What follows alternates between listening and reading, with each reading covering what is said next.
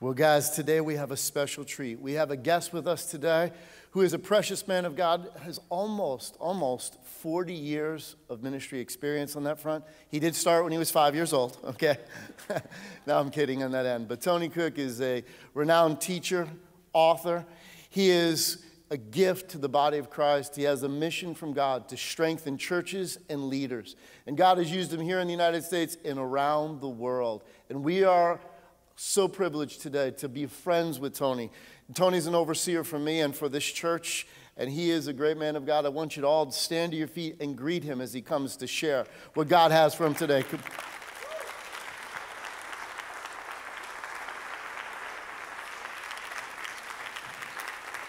Thank you. Thank you very much. Good morning, everybody. You can go ahead and be seated. Pastor Ken, thank you. Don't you love and appreciate Pastor Ken and Kathy? I don't say this as empty flattery or anything of that nature, but you guys just have wonderful, wonderful pastors here. And we love and appreciate you guys. I want to say thank you to you as a congregation for one thing, giving to your church. When you give to your church, of course, your church is a great steward of the resources and you're making a difference in the world. But one of the things that happens when you give to your church is that your church then will give and support other groups. And we are one of the ministries that we've been privileged to receive from your generosity over the years. And I've been in full-time traveling for 16 years, 16 and a half. And we've been to 31 nations preaching, 47 states. And you helped us on many of our trips. And I just want to say thank you for giving to your church because that way your church is able to help and support others as well. I wanted to show you just a couple pictures real quickly of some of the things that we've been able to do this year. Excuse me, I've been to Turkey, to Egypt, to Cyprus, to Lebanon, London 3 times, France twice, Germany, Austria, Switzerland, and I know Italy, Colombia. And you've helped us in doing these things. This picture right here is from a group that participated in a Holy Spirit conference in Turkey in August of this year. About 105 people came from all over the nation of Turkey. As you know, Turkey is about 99.8% Muslim, but there's some precious, precious believers there.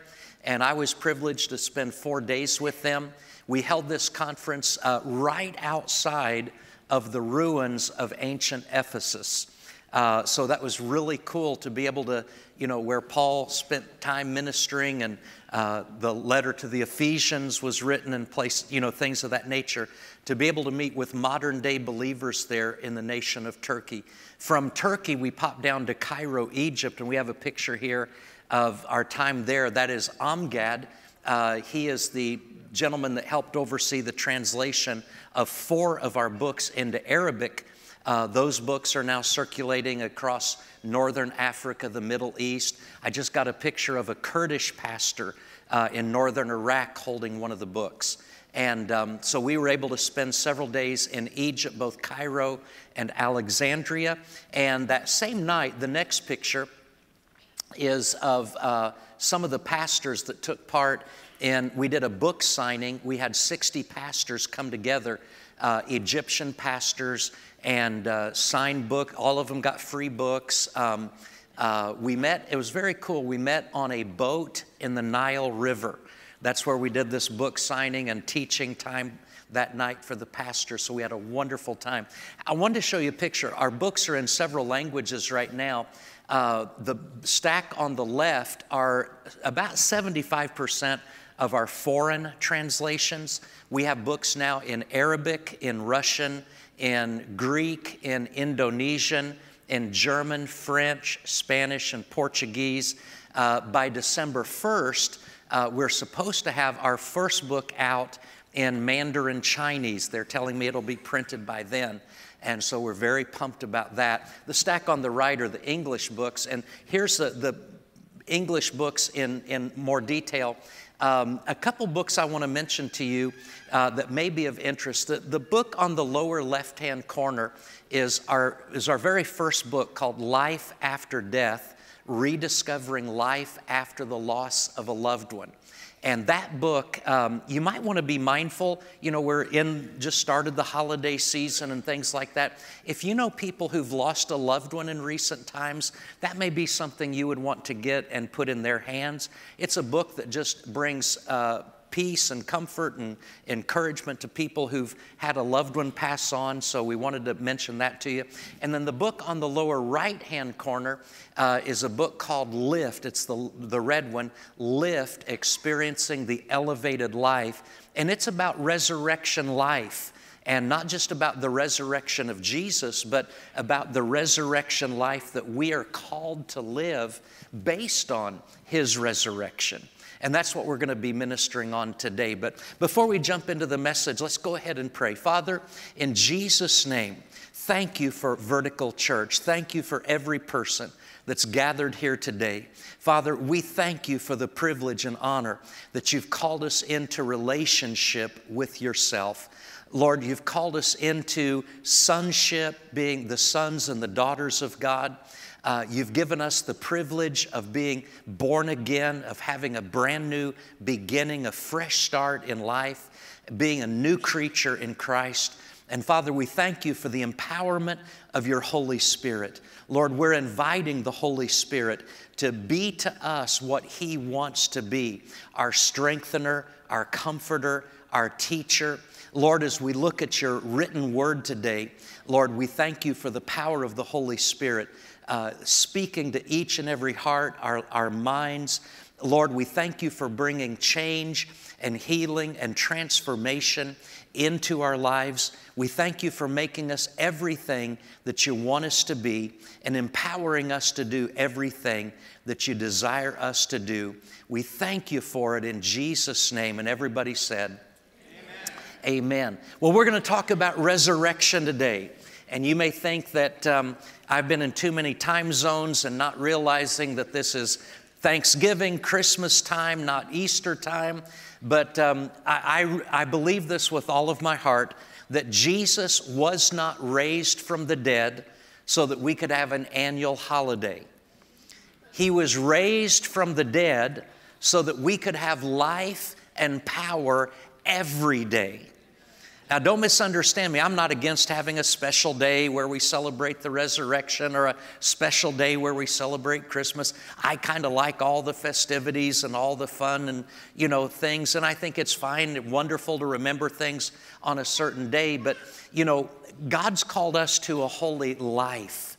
God's with us every day. And the resurrection is one of those things that if we only think of Jesus being raised from the dead one day out of the year, then we're missing a certain benefit, blessing, 364 other days of the year. Because Jesus wasn't raised so we could have an annual holiday. He was raised from the dead so that we could have life and power every day. Jesus is alive. And Jesus said, because I live, you will live also. And so we want to look today at the resurrection of Jesus Christ. Several years ago, I was in a certain nation preaching, and this is a nation that had a pretty equal representation of a lot of different religious groups. And I taught at a Bible school in the morning. In the afternoon, my host said, would you like to look around the city? And we just happened to, be by a Muslim a mosque and a Hindu temple and a Buddhist temple. And we took time to kind of walk around and even go inside, look at some of the architecture and things like that. And one of these, I believe it was the Hindu temple, if I'm not mistaken. It was a certain religious day for them, and they had a couple of their, I don't know if they're their holy men or what, and but it was a special day, and they were kind of stripped down to the waist, and they had a cart, like a little wagon with wheels on it, and there was a figure. I'm assuming it was one of their deities. a shrine, an idol type of thing. And they had a rope attached to the wagon. And then attached to the rope was a really sharp hook, like a huge, huge fish hook. And they had taken the fish hook and they had pierced it through the skin on this guy's back, that was stripped down to the waist. And he was pulling through the streets with this, the rope was tight. It looked like the God thing on the wagon was pretty heavy. And so he's straining, to pull this with the fish hook, the big hook through the skin in his back. And you could see it was pulling the skin pretty hard. And I just kind of looked at it and I said, Jesus, thank you that you were pierced for me. And I said, God, thank you that I don't have to carry you around on a wagon. You carry me in your arms. And I don't say that to be negative or, critical of anyone else, but it just made me thankful that Jesus is alive, that Jesus is raised from the dead. We can talk to people of different backgrounds and people can make, kind of statements of seeming equivalency, and they can say, well, your founder has a lot of followers. Well, our founder has a lot of followers. And yeah, that's true. And they might say to us, and your founder gave you a holy book, but our founder gave us a holy book. And we'd say, yeah, that's true too. And they might say, well, the followers of your founder meet in buildings to worship. Well, the followers of our founder, we meet in buildings to worship. And we'd have to say to all those things, yep, that's all right, that's all correct. But at some point we can lovingly and respectfully say, but our founder was raised from the dead. Jesus is alive. And that is, if we don't understand that, then we reduce Christianity to just another belief system, another philosophy, and that type of thing. But the thing that makes Christianity unique among every belief system in the world is that our founder has been raised from the dead. Jesus is alive. And that's not just a historical fact, but that becomes an experiential reality to us, that Jesus isn't just alive in history, Jesus isn't just alive in eternity, but He is alive on the inside of us. I want you to look in your Bibles at Luke chapter 24, and I want to look at the historical fact of Jesus' resurrection. This is the evening after Jesus had been raised from the dead.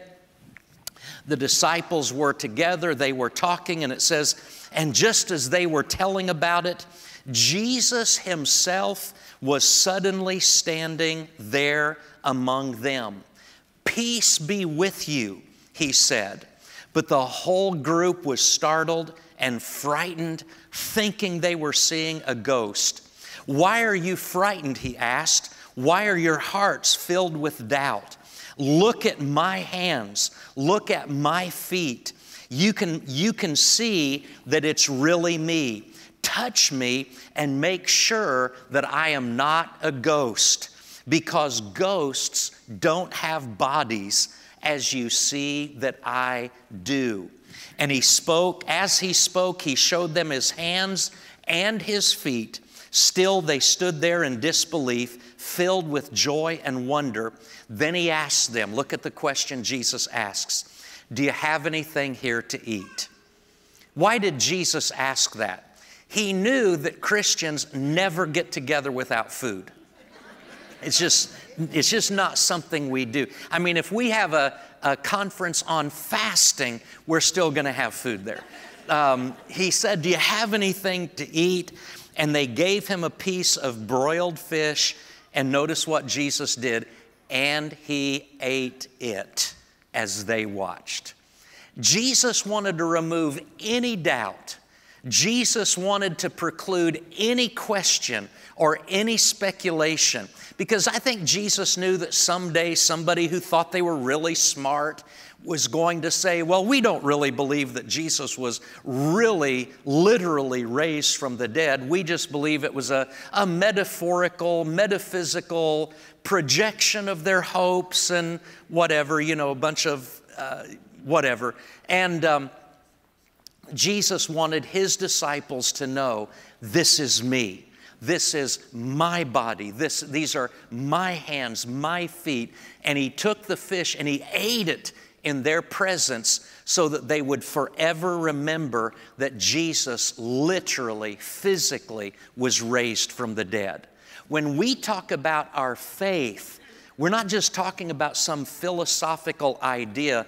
We're talking about believing in the reality of something that tangibly, physically, historically happened. Jesus is alive. That's what our faith is based on. And we celebrate that every year in the springtime. We call it Easter, Resurrection Sunday. We celebrate that. But I want you to know that the resurrection of Jesus really is just one of two major resurrections that the Bible teaches. The other resurrection, the first is that of Jesus in our past, but there's another resurrection that the Bible teaches that is yet in our future. How many of you know there's a resurrection yet to come? And that involves us. In Philippians chapter 3 and verse 20, the Bible says that our citizenship is in heaven. Aren't you thankful for that? That we're headed to heaven, we belong there, we are born of God. Our citizenship is in heaven, from which we also eagerly wait for the Savior, the Lord Jesus Christ. The Bible says that believers are eagerly waiting for Jesus Christ to come back. We believe that the one who came the first time is coming again. And I remember times in my life where I wasn't so eager about Jesus coming. When I was 15 years of age, I got a hold of a book. Some of you that are my age may remember this book. It was called The Late Great Planet Earth. And it was written by a gentleman. He was talking about how Jesus is going to come back and we're going to be raptured, we're going to be caught away. And as a 15-year-old, I remember thinking, but Lord, I don't have my driver's license yet. Jesus, I really hope you don't come back because I want to drive. I want to be able to get in a car and drive around town. That to me was just kind of like the pinnacle of cool and the ultimate in, you know, if I can drive, I will have arrived in life. And then when I was about 19 years old, and of course, you know, I'm hearing different things about Jesus is coming back, Jesus is coming back. And I'm 19 years old and I'm engaged and I'm thinking, Jesus, please don't come back until I've had time to get married. I want to be married for a while, Jesus, before you come back. So I have to admit, there were a few times in life when I was not eagerly waiting for Jesus to come back. I was hoping He would not come back until I got to experience some things in life. And but I'm going to tell you what, if Jesus had come back the day before I got my driver's license, it would have been all right. Because heaven is going to immediately make every earthly experience seem so mundane and unimportant. But the Bible says we are eagerly waiting for the Lord Jesus Christ. And notice what it says in verse 21, that He will transform our lowly body, that it may be conformed to His glorious body, even according to the working by which He is able even to subdue all things to Himself. Jesus is coming back. And when He comes back, there's going to be another big resurrection. We're going to get new bodies. You know, every once in a while, you know, I was talking to Brother Bill from the book table. I was talking to him on the way to church this morning, and we were talking about how the Bible says the outward man is perishing.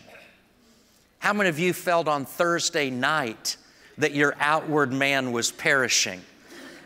Maybe from eating too much on Thursday, but the Bible says the outward man is perishing, but the inward man is renewed day by day. But the Bible says there is coming a time when this body, this mortal, what Paul calls our lowly body, is going to be transformed, and it's going to be conformed to one like His glorious body. You're going to get body 2.0. So the next time you look in the mirror in the morning and you're tempted to feel really discouraged, just look at yourself and say, new body's coming. We're going to get glorified bodies. But here's our point today. We are living not in the future when we get new bodies, and nor are we living 2,000 years ago when Jesus got raised from the dead. But we are living between two great resurrection events: the resurrection of Jesus and our eventual physical resurrection. We're living in between two events. My question today, what I want us to look at very quickly, is do we get any resurrection benefits in the here and the now? I believe that Jesus died and rose from the dead, not for us to live a religious life, but for us to live a resurrection life. I believe there is power flowing from His resurrection that carries us to the future resurrection, and that we get to enjoy some resurrection life, some resurrection benefits in the here and the now. Not to the full degree when we get our new glorified bodies, but I believe we're called to live a resurrection lifestyle. See, Jesus said something very important when His friend Lazarus died. You may remember the story from John chapter 11 where Lazarus died, and Mary and Martha, the sisters, they were upset. Their brother had died, and they said, Jesus, if you had been here, our brother would not have died. And one of the things that Jesus said to them was this. He said, I am the resurrection and the life. I want you to stop and think about that. Jesus said, I am the resurrection and the life. You see, if we're not careful, it's very easy to think of the resurrection as an event, or events, plural, because they are. There is an event that we read about where Jesus was raised from the dead. That's an event. There's an event when Jesus returns and we get new glorified bodies. That's an event. But resurrection is not just an event. Resurrection is a person. It is the person of Jesus Christ. And when our life is connected to Him, when our faith is in Him, when our trust is in Him, the Bible says, greater is He that is in you than he that is in the world. The Bible says, Christ in you, the hope of glory. And so if Jesus Himself, and He literally said this, I am the resurrection and the life, then I can say this to you today, the resurrected one is in me. Not only is the resurrected one in me, because Christ is in me, but the Holy Spirit is the one who raised Jesus from the dead, and the Holy Spirit is dwelling in my life as well. So both the resurrected one and the resurrecting one are in my life. I want you to look at what the Bible says in Romans chapter 6, verse 4. Romans chapter 6 and verse 4. It says, for we died and were buried with Christ by baptism. Let me ask you the question, how many of you in here today, you've been baptized in water? Let me see your hand. You've been baptized. How many of you got baptized here at this church? Let me see your hands. Wow, a whole bunch of you. Pastor Ken, where do you guys do your baptisms? In the gathering place out there? And so do you guys like, so how many of you guys got baptized here? Again, let me see your hand. You guys have baptized a lot of folks, Pastor Ken. Did you notice that, do you do it or do you have somebody else do it? We have a team of people that do it. Did you notice that when you got baptized, those of you that were baptized here, that whoever was helping you in that baptism, that you're standing there just kind of minding your own business, and the next thing you know, they're throwing you underneath? Did you notice that happened? See, I was a lifeguard for 3 summers. We used to tell people to stop that. We just called it dunking, you know, when people would go up and throw people under the water. But see, at church, you volunteer to have that done to you. We call it baptism here. Did you notice that somebody just came up to you and they may have said something like, you know, now in the name of the Father, Son, and Holy Spirit, we baptize you. And they took you, and what they do, they took your body under the water. What's this about? That represents burial, going under the water and being submerged underneath the water. That represents baptism. That represents death. It represents burial. What you're saying is that just like Jesus died and was buried, you died with him and you were buried with him. But did you notice, and I know this happened because you're here today, they didn't leave you under there. You don't want the person doing baptism to you to forget, how does the rest of this go? I'm trying to remember. I know there's another part to this. Oh, yeah, and we got to bring them back up. You never want to get half baptized. It's really bad for your health. But the other part of baptism is you're taken under the water. You're saying, I died with Christ. But then you're brought up out of the water because that is your public declaration that just like Jesus was raised from the dead, you're saying, I have been raised from the dead. Baptism is where you declare that you identify with Christ. You're saying, I identify as someone who has been resurrected with Christ. That's your declaration of your identity.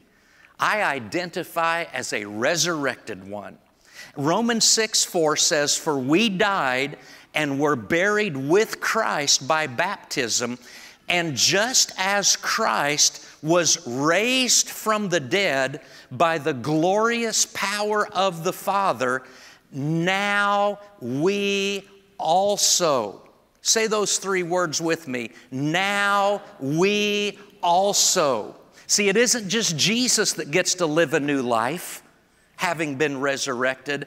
Say those 3 words with me again. Now we also may live new lives. Jesus wasn't raised from the dead so we could lead a religious life. Jesus was raised from the dead so that we could live a resurrection life, a new life. And see, that new life doesn't start when we get to heaven. That new life starts when we are born again. The minute that you are born again, you have the potential to begin living a resurrection life. No, you're not going to get your new body until Jesus returns, but we get to begin to live a resurrection, I'll just use this term, a resurrection lifestyle. We begin to see ourselves as a new person. Our attitudes can begin to have resurrection components. Our outlook on life. We can have hope where other people have no hope. We can have confidence. We can have peace. We can have joy when other people don't understand it, because the resurrected one, we've been raised with Christ. We've been raised to sit with Him in heavenly places. We get to live a resurrection lifestyle. Now, Paul, in the Amplified Bible in Philippians chapter 3, verse 11, I want to show you what Paul said here. Philippians 3:11 in the Amplified.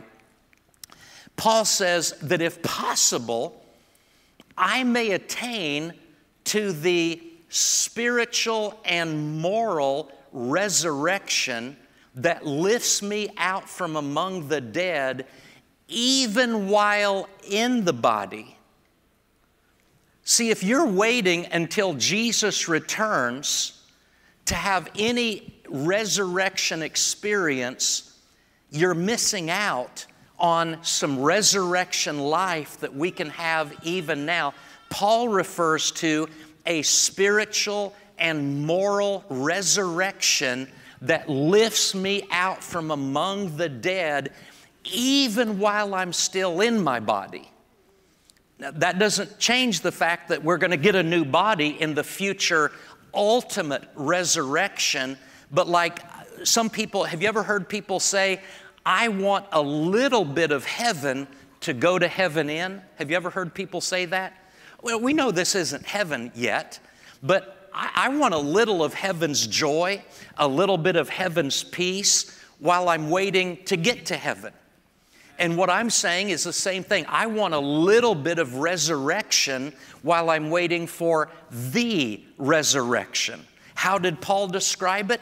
That if possible, I may attain to the spiritual and moral resurrection that lifts me out from among the dead, even while I'm in the body. In other words, we're not called to live the same old life that we used to live before Jesus became a part of our lives. When we connect with Jesus, there's something of His resurrection life that gives us new life to walk in even now while we're waiting for the ultimate resurrection. If we go to the very next verse in Philippians chapter 3, verse 12, this is in the New Living Translation. Paul says, I don't mean to say that I've already achieved these things or that I have already reached perfection. How many of us can relate to that? How many of us know I've got some room to grow? Paul says, I don't mean to say that I've already achieved these things or that I've already reached perfection, but I press on to possess that perfection for which Christ Jesus first possessed me. So this perfection or this maturity, which I believe is the spiritual and moral resurrection that lifts us out from among the dead, even while we're in our body. How do we get there? What is the key to living a resurrection lifestyle? Look at the next verse, Philippians 3:13. No, dear brothers and sisters, I have not achieved it, but I focus. Everybody say focus. See, this is going to be really important for us. I focus on this one thing, forgetting the past and looking forward to what lies ahead. I want to propose to you today that the key to living a resurrection lifestyle is to be able to focus on forgetting the past and looking forward to what lies ahead.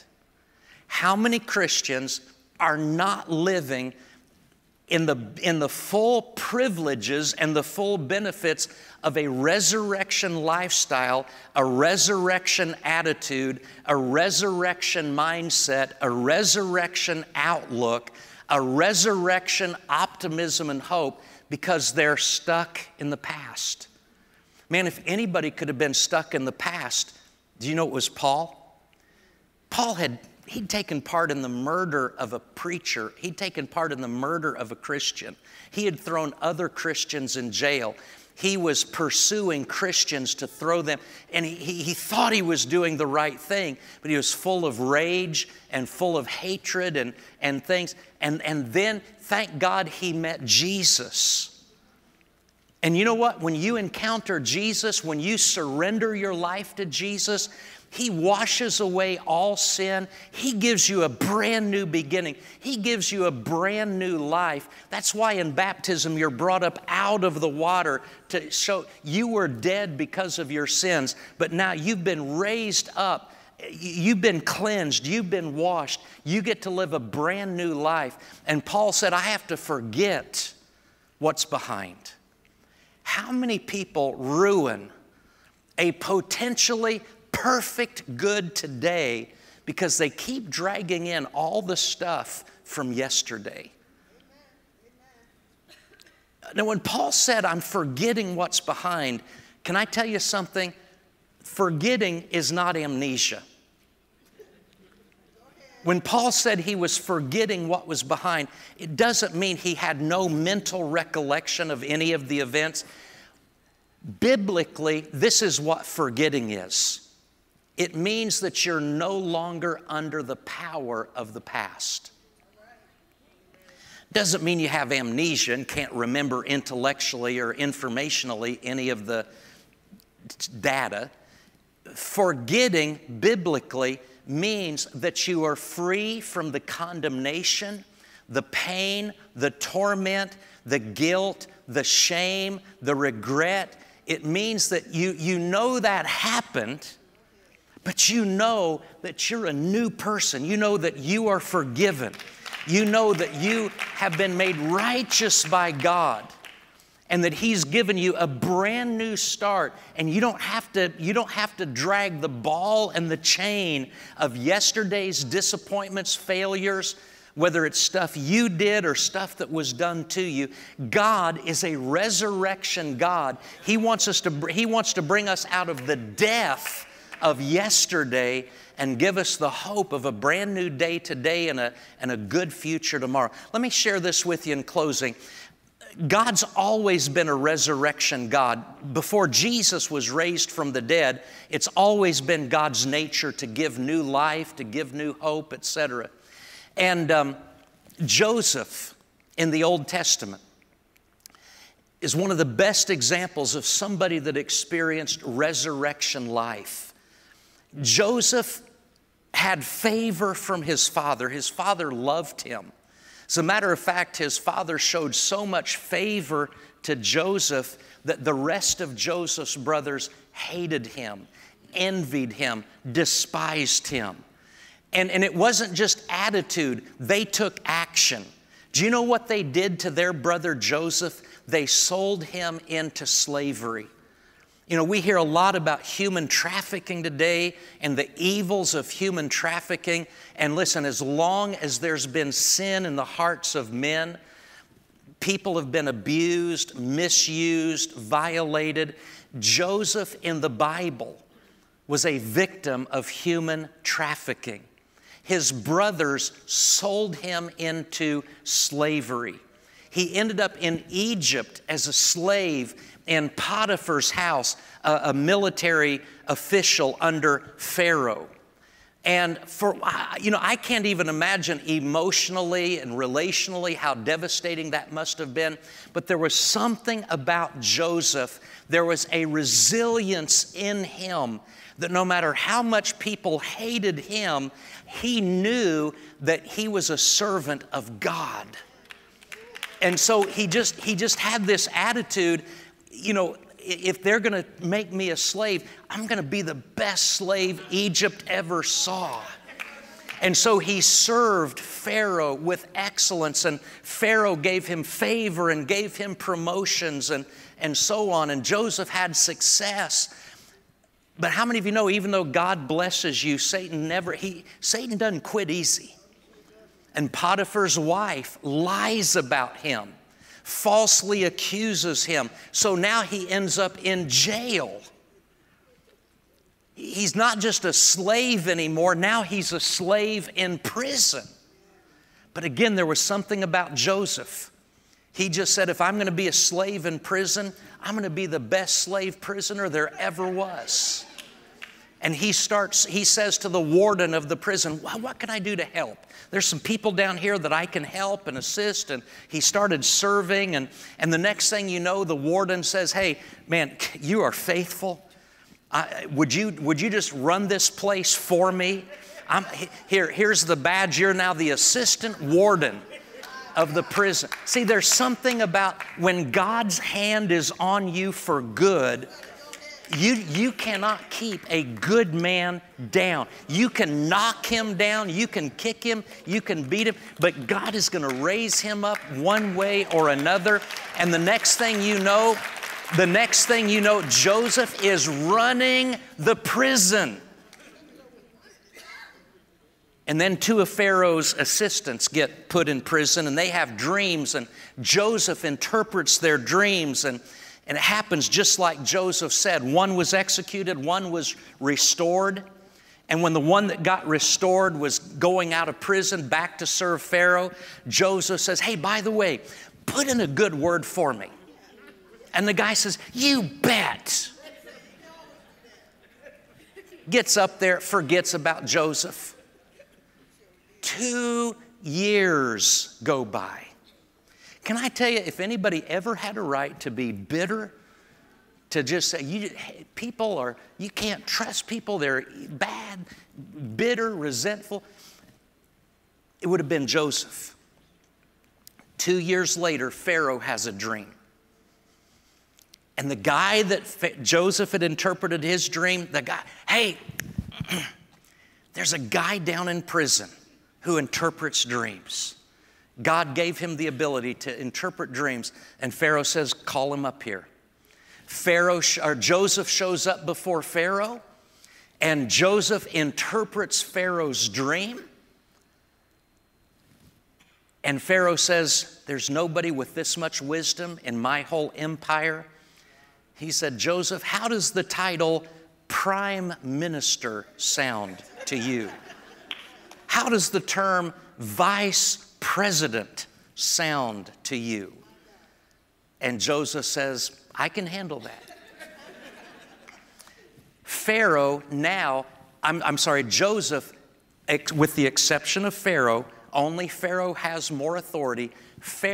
Joseph is running and managing the greatest empire of the world. He's gone from the pit to the prison to the palace. That's a great story. You know, that's really a story of resurrection. You remember what Paul said was necessary for resurrection? I have to forget what's behind. Let me share this verse with you in closing. Genesis chapter 41. Years later, Joseph got married, had a couple kids. And it says in Genesis 41:51, Joseph named his older son Manasseh. The word Manasseh means to forget. For he said, God has made me to forget all my troubles and everyone in my father's family. You know what Joseph said, God's made me forget, doesn't mean he had amnesia. Doesn't mean he had no recollection of what happened. It meant that he was out from under the power of that. He was no longer oppressed by it. He was no longer in bondage. It no longer defined him.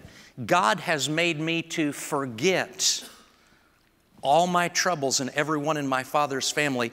Joseph named his second son Ephraim. The word Ephraim means to be fruitful. For he said, God has made me fruitful in this land of my grief. Joseph was a man who experienced resurrection power from God. See, resurrection isn't just the two big events, Jesus being raised from the dead and us ultimately getting our new glorified bodies. Everywhere in between, before and after, God is always a resurrection God. God is always turning hopeless situations around. God is always bringing people out of despair. God is always raising people up out of the ashes to give people new hope. What God asks of us is that we have to be willing to forget the past, let go of it, and we have to reach forward to what's ahead. God's a resurrection God. God has resurrection hope, possibilities for every single one of us in our lives. And He just wants us to tap into Him as the source of resurrection. Why? Because Jesus said, I am the resurrection and the life. Father, in Jesus' name.